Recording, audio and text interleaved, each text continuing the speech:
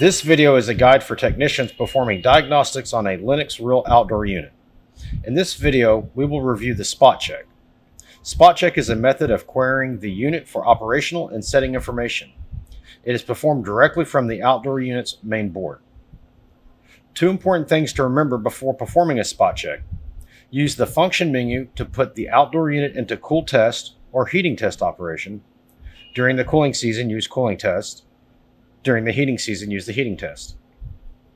Allow the system to operate for 10 minutes before performing the spot check.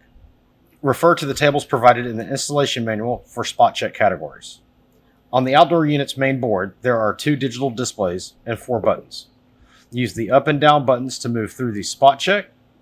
The left digital display will display the spot check step, and the right digital display will display the spot check value. Here are some examples of information that can be viewed using the spot check and how you can use that information for troubleshooting. Start by pressing the up and down button one time to see the outdoor unit address. If the outdoor unit is connected to a centralized controller or building management system and the controller is not able to see the outdoor unit, it could be because of a duplicate address. Verify the outdoor unit address is unique, and press the up button 3 times to see the quantity of outdoor units connected to the outdoor unit. If one of the indoor units does not seem to be receiving a signal, check this value to see how many indoor units the outdoor unit is seeing. Press the up button 7 times to see the actual frequency of the compressor. If the system is low in refrigerant, the compressor frequency will not ramp up to full speed.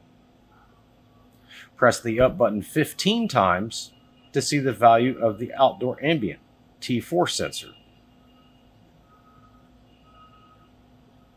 If this sensor is reading abnormally high value, the sensor may need to be repositioned. For example, if the outdoor unit is in a sunny location. Press the up button 56 times to view the most recent outdoor unit error code. Many error codes will clear if the circumstances that cause the error code are resolved. That may mean the system is no longer displaying the code when you arrive to troubleshoot the issue. You can use the spot check to view the last error code. Please refer to the installation manual or contact technical support if you need further assistance diagnosing a performance issue.